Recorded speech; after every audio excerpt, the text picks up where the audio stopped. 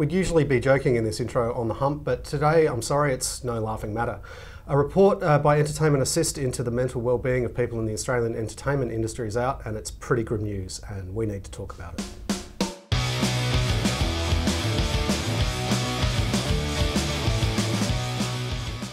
All right, before we get into this rather grim topic, it's time to welcome the panel. Sophie, how are you going? I'm very well. Julius, welcome back. And Meg, lovely as always. Hello. All right, so before we get into this, let's have a look at what's happening in ProTech news. This week we report how the industry will double down on crew suicide. The Road Crew Association have just appointed Howard Freeman as president as mainstream media focus on our appalling suicide rate. Also today we roll out this week's super prize for the big haul at Entech. This is where every city we give away thousands of dollars worth of really cool stuff. Today's announcement is the LSC Mantra Lite console. One will be won at each city during Entech next February. Subscribe to our ProTech News email at juliusmedia.com. MA Lighting presents the MA Network Switch, lighting networking made easy. Designed to simplify the setup and management of today's lighting networks, the MA Network Switch is backed by the industry-leading MA technical support team. Standard lighting terminology is used throughout, allowing most common lighting protocols to be filtered via a web interface designed specifically for lighting technicians. More information on the new MA Network Switch, as well as other MA lighting products, can be found at malighting.com. Okay, everybody, the Entertainment Assist report done with the help of Victoria University. The results are out. They polled 3,000 people across our industry. So we're talking performers such as yourselves, Meg and Sophie, technicians such as ourselves, Julius, people from across broadcast, live, theatre and everything, looking at the mental health of the industry. And there's some really horrible numbers. This is all against the general population. Suicide ideation is 6 times greater, suicide planning is 4 times greater, and suicide attempts are more than double. These are really shocking numbers. Drug and alcohol usage is incredible. 11 to 19 standard drinks a day, and you know how that whole 2 and 4 is reasonable. Double the rate compared to the general population. Methamphetamine 8 times, wow. Ecstasy 7, cocaine 12. Yeah. Marijuana use is only 4 times greater. I guess that's mildly terrible news. Painkillers for non-medical reasons 7 times, tranquilizers 9 times. Look, the positive is that everybody is passionate about what they do, but they have difficulty negotiating a negative and critical work environment. Now, I think that's the thing that surprised me the most. I mean, the drug use didn't surprise me at all, having worked in that part of the industry and been part of that myself. But I never thought my work environment was critical or negative. I mean, what have you found as a performer, Meg? There's so many things I could say here. Just about every actor or creative that I know of and know all has some form of depression or mental health issue. Now, is that just is it their makeup and they are naturally inclined to go into the arts? I mean, there's a lot of people with depression, etc.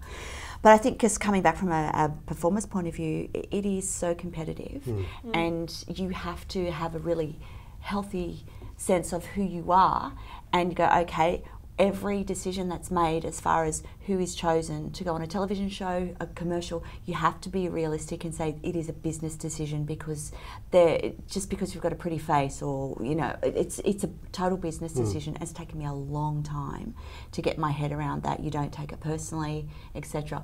So, I mean, that's just from my point of view. And I think it's the consistency thing, that you're not always going to have that regular work. No. Every gig could be your last one. So mentally you have to be in a good place to be able to handle that and then save a certain amount. And it's hard with people that have reliable jobs that can get things like loans around you and parents that are proud of your work. Get a real job. Yeah. So that's contributing to just a general low level of anxiety, or a high level of anxiety, just as a constant undercurrent to everybody. And the finances, that's the thing. Am I going to get another pay packet? Blah, blah, blah, blah. Sophie's saying we're talking about getting home loans. So, yeah, I mean, if you're so passionate about it, you can't do anything else. But there's got to be that other avenue of like, okay, well, I'll be a barista, or I'll work full time, or, you've got to work that out yourself. But, yeah, I couldn't imagine being in anything else. I'm one of the lucky ones. But I still kind of have to struggle with the money and, But hey, you've always got a gig here. I know. It'll And do that, you. that other part-time gig you do in the beauty salon. That's the one. The waxing, okay. yeah. Yeah. Just Moving coming on. back to the drug use again, as I was not surprised at all to read it. I think Julius, we've both been around crew for a very long time, and I wouldn't have needed a university study to tell me there was an average and higher level of drug use in the crew. And again, I say this as someone who's participated in that lifestyle and been part of that. And I ended it when I left the industry, or left that part of the industry.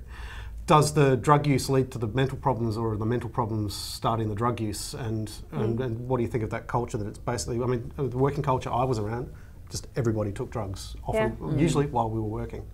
That's not safe. No, it wasn't. And but we all did it. It was just part of it. It was accepted. I was very young, but it was just completely part of the wallpaper. Like nobody remarked on it at all. It was totally normal. It was absolutely as normal as somebody having a drink at the end of a working day. Same with the musician lifestyle, I think. We drank, and most of the crew took drugs. I actually didn't do any drugs, but I made up for a drink. The other interesting thing about the report, which is quite credible, whilst it surveys the low income levels, it doesn't talk about the stress factors of things like tax liabilities. And I know for a fact that most people in this industry have a tax problem where they haven't put a return in, and the tax officer's often looking for them. That's very stressful. Sure they are. Yeah. Okay, all right. So when we come back, we're maybe going to talk about some solutions and what we can do for each other.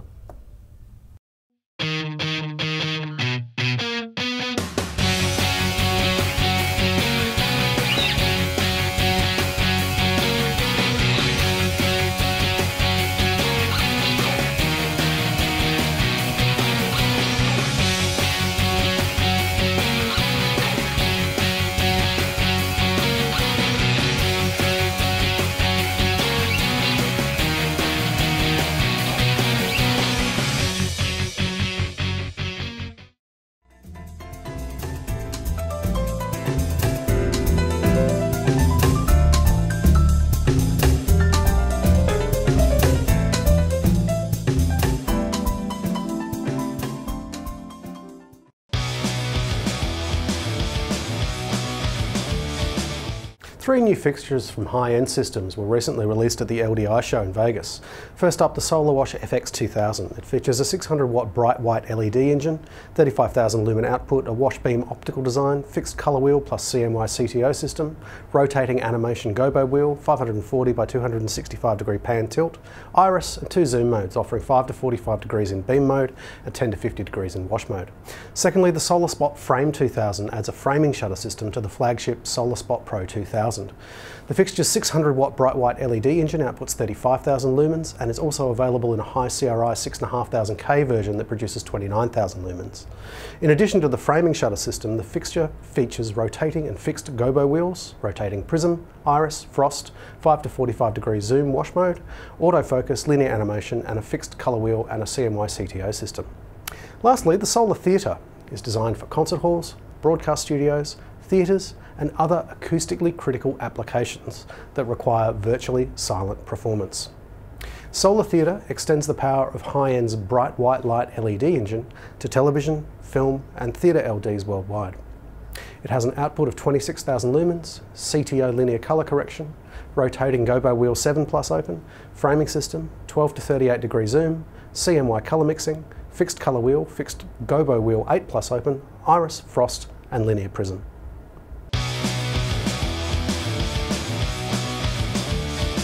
Now, welcome back. Now, if you find yourself in trouble for financial, medical, mental health reasons, Julius, what are some of the things people in our industry, what are the resources that are available to us? Who can we ask for help? Okay, Support Act are a benevolent fund that can dish out emergency funds. One thing we do want to stress is there are no interest loans schemes available, and Centrelink's website points to some of these. The idea being that if your refrigerator or washing machine goes on the fritz, you do not go to one of the payday lenders. Do not go to cash converters or any of those guys, because they are vultures who will prey upon you. And it's always the poorest people that pay the greatest amount of interest.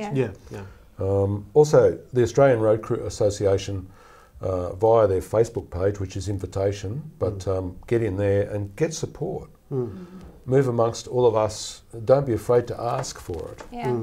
I've seen a lot of support given, and Australian Road Crew Association can also assist crew and direct them into the Support Act channel. But it's really important. The final thing is talk to the tax office before they talk to you. Yeah. You've really got to embrace that because it's not going to go away. Yeah. Okay. Now, more generally, I guess most people would know about these organisations, but if you're suffering from depression, beyondblue.org.au. Also, if you need to talk to someone, lifeline.org.au. And if you're looking for help with substance abuse issues, there's a website, www.adin.com.au. It lists all the health and support services available around Australia. You can search by postcode. But yeah, I think the overwhelming message is if you feel like you need help, ask for it. I think a lot of people we've lost or have real bad problems that they just didn't ask for help. Yeah. So They thought people didn't care, but we do. yeah, exactly. So I think that's the message from this report. As an industry, we need to start looking after each other a bit better. And there are so many people feeling the same pain. Well, yeah, according to these numbers, it's most of us in the industry. So it's a huge number, and we've got to do something about it. Yeah. So, okay. On that somber note, we're going to now have a brief look at a preview of what's in Gearbox this month, and be right back. Jimmy, tiny guy. Yeah, the tiniest moving light or moving head that Martin has ever made. This is the MH8 Mini Profile, and as you can see, it's part of the Rush by Martin range. Now, I don't know if you remember a few years ago, we actually went to the Sydney launch of the Rush series, which was held in a nightclub, which was very fitting because when it first came out, the whole intent of Rush was to be sort of an affordable range of nightclub style lighting. All right, so yeah, that was just a preview of what's in Gearbox. If you want to see the full video, please go to this URL. And that's all we have time for this week. We'll hopefully see you again next week. Bye. Bye.